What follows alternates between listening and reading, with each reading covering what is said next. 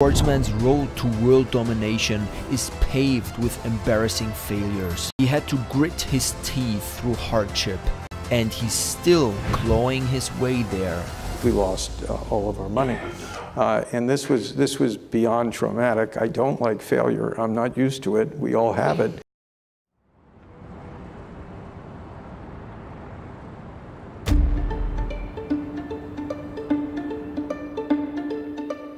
Stephen Alan Schwartzman is born into a regular middle-class family. They personify the American dream. Through hard work and sheer force of will, they've built a home goods business from nothing. With time, it's become one of the most successful in the area.